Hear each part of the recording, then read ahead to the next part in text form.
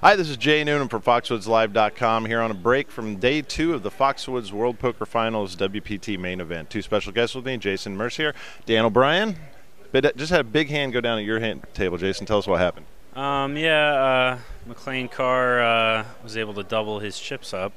Some kid opened, and McLean decided to shove his last 19,000 in there with the old ace-3 clubs. And the clubs, of course. Some guy in the small blind goes, "He's all in? I'm all in." So me and Daryl Fish high-fived and go, "Aces," as the guy flips over aces. And the dealer puts out the flop, and the first 2 cards we see are the deuce and 5 of clubs, and there's a little 4 of clubs right underneath. So the guy, McLean flopped aces dead on the flop. And the sick part was McLean, he didn't even stand up. He sat there and started counting his chips out as if, he had just known that it's 2010 and he's just not going to lose a big hand. Standard, right? It was coming. Yeah, I mean, I think he's having a pretty good year, so I guess just keep it rolling. I would too. Yeah. Now, Dan, how's your table been?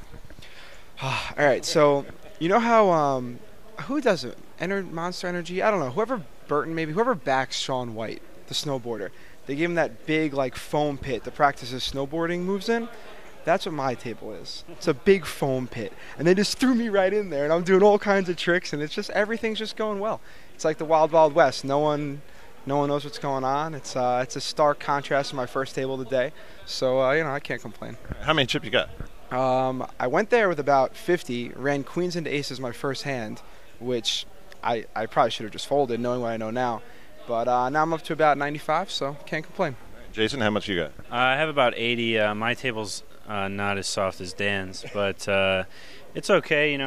Playing on the featured table, you can watch it on the live feed if you want. Sweet plug. Yeah, watch the live feed.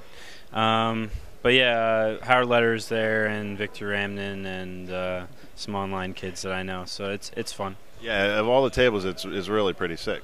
Yeah, I mean, it's not like that ridiculously tough or anything, but I mean, but it is, it's a lot more recognizable faces at that table than the others. It's actually funny about my strategy at my table. I just won a big pot against this guy who made this absurd call, and this other kid was like, "Oh, you didn't put them all in?" And I kind of chuckled to myself because I've been making bets so that I wouldn't be putting people all in because I don't want any of them to leave. I just want them all to stay there. And if I break them, then they have to leave, and then someone else halfway decent could come in. But, so finally 3 people have busted. My table looks slightly tougher than it was, but still having fun. All right, very cool. Well, we'll be running the live feed the entire time we're here up until we're down to 6 players. One last thing, we got to plug the shirt. You can't see it, but Alan Kessler's actually sweating this interview in the background, which you don't know. But yeah, he's over there. Yeah, he's. Oh, now he looks away. Look at this. He's like, "Oh yeah, what's going on?" Has he said anything to you about it? Oh yeah, he just walks up to me and goes, just smiles and goes, nice shirt, Jason. Yeah, and then he makes some comment like, "Oh, look at the hair on that shirt." Like he hasn't looked in the mirror since they printed the shirt. Like his hair's looked the same every day since they've made it. He's probably hadn't asked for royalties off it or something, No, I mean I'm sure he gets a little taste. He's a hustler. He's got to have something coming his way.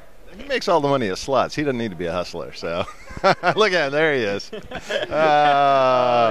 All right. Well, anyway, we got to get back to the action here. Like I said, the live stream will be running all week. Hopefully, we'll see these 2 back here in the next few days.